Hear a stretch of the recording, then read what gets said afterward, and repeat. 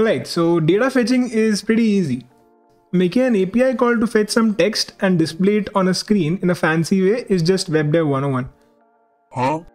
The problem is when you have a lot of users using your platform and you have these small gaps here and there that make your app difficult to use. So essentially it's a bad user experience. These users do not want to see those annoying loading spinners or experience any hiccups. They want everything to happen fast, which even though might seem unrealistic, is at least what we should aim for. Any UX problem out there, for the most part, can be solved in React using traditional methods. But these traditional methods take a heavy hit on the DX, which is the developer experience. So how about a structured way to handle these data-related caveats? In comes React Query, a sidekick that takes away all your data fetching headaches. This not only enhances the developer experience, but some of these caching tricks that we'll see will extensively enhance the user experience as well. So this series is not going to be like an in-depth tutorial. I'll go over a few real-life examples that you'd most likely come across in your dev journey, and we'll show you how React Query just makes it easier and better.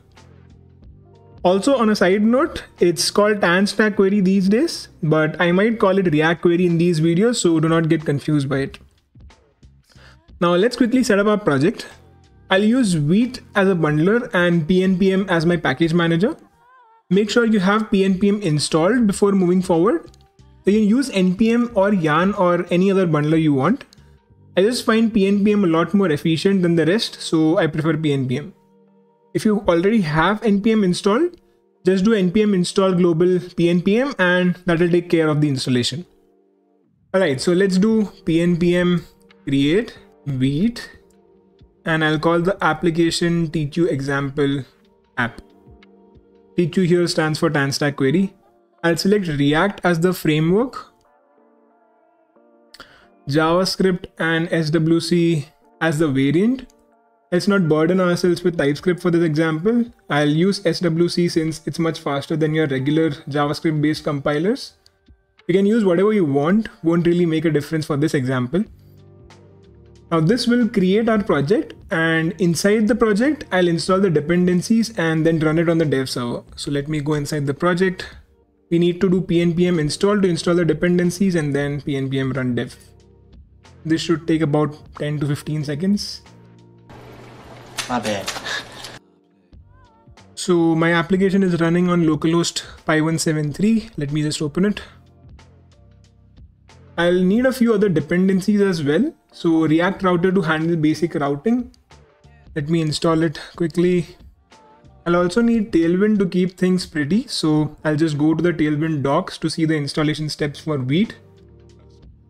So I'll need this command. I'll copy it.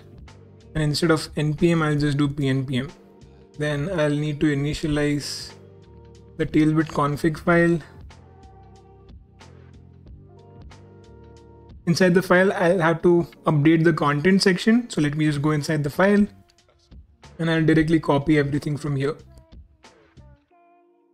Finally, I'll need to add these imports inside my global style sheet. So at the top, I'll just paste these three items. Just to test if Tailwind is actually working in our example, I'll add some Tailwind classes to one of the tags.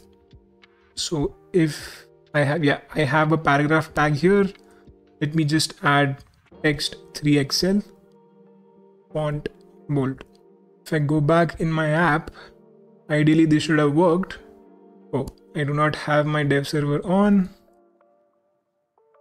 Yeah, now this should work. So you can see here that this is now a bit larger. Text 3XL essentially means like a heading 1 or a heading 2. And it's also bold. So both of our Tailwind classes are working. Alright, so this looks good. Now let's set up a basic router for our app. So I'm planning to have 3 routes. One will be the root route, which will render the app component, and the other 2 routes will render a traditional data fetching example and a Tanstack query example. So let me just add it inside my main.jsx file. I'll use create browser router. And inside this render block, I'll replace the app component with the router provider. and this router provider is going to take in router, the one that we created here, as one of its props. Let me just save this. Not sure why this created two separate imports. I'll just copy this and add it to this import and get rid of the one here. So for the without query component, which is going to be the traditional data fetching component, let's take a very simple example. I first need to create a component. So let me just create a pages folder, and inside here, I'll create without query.jsx. Now the example is going to be a list of posts, a very simple list of posts.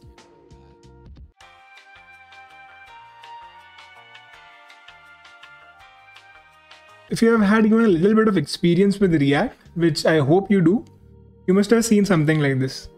So we have three state variables here, one for the actual data, one to track if the data is being fetched, aka the loading state, and one to track the errors. We make the API call inside the use effect to get the data, handle errors if any, and set the loading state to false once the data is fetched or if there's any error. Now if the loading state is true, which it will be at some point since it's set to true by default, so even for a split second, there will be a loading indicator on the page. This is the block that's responsible to show the loading indicator. And if at all there's an error, we return a UI for the error, this block. Finally, if all goes well, we return the actual data. I have sprinkled some styles here and there in the form of Tailwind classes. You can directly copy them if you want to. They are not something that you should be worried about. Now, this is the typical flow that you'll see quite often in a lot of code bases. Essentially, you use useState and useEffect to handle data fetching in your application. While it does work for small applications and prototypes, it may not be the most scalable solution for larger, more complex applications. Like for instance, this example only deals with fetching one entity, which is the post list. In a more real-life scenario, you could have multiple entities used in the same component and needs data fetching. You can't go around and create this hook pair for all these entities. I mean, you can, but you'll have to duplicate a lot of code, which is just not maintainable in the long run. The second and probably more concerning issue is optimization. Smaller applications do not have to worry about optimization in general, but once the app starts to get more complex, you'll most certainly start thinking about ways to improve your app's overall performance and experience. Tricks like caching, automatic refetching, or background data sync are some of the most common optimization strategies, and I can tell you this by experience. It's not something that you'd want to implement manually. Also, you ideally should handle your data fetching and state management separately. In larger apps, it's a good practice to separate concerns, keeping data management and presentation logic separate for maintainability.